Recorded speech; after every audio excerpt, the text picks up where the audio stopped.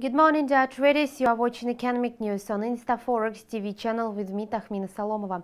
Macroeconomic statistics released in the United States on Friday turned out to be strong, boosting traders' confidence in the Federal Reserve's monetary tightening by the end of the year.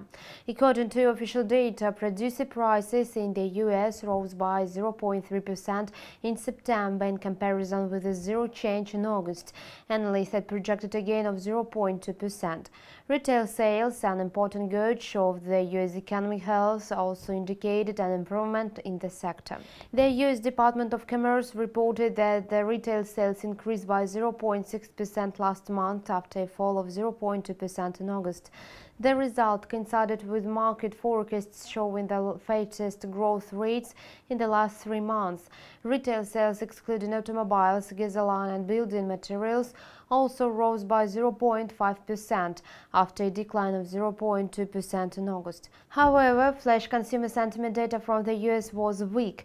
According to flash estimate of the University of Michigan, the consumer sentiment index declined to 76.6 from 82.7 in September. The preliminary consumer sentiment index also came in out below expectations.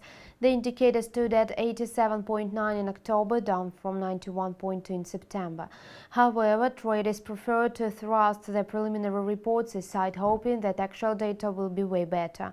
Therefore, the US dollar was rising against the other major currencies, even being under pressure ahead of significant releases. On Friday, the US dollar index hit daily lows at 97.50. After the release of the US statistics by the end of the trading day, the index was at 97.93 levels.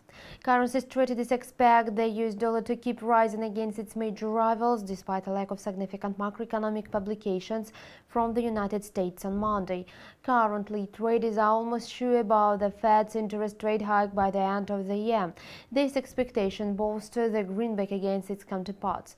You have watched financial news on InstаForекс TV channel. See you later.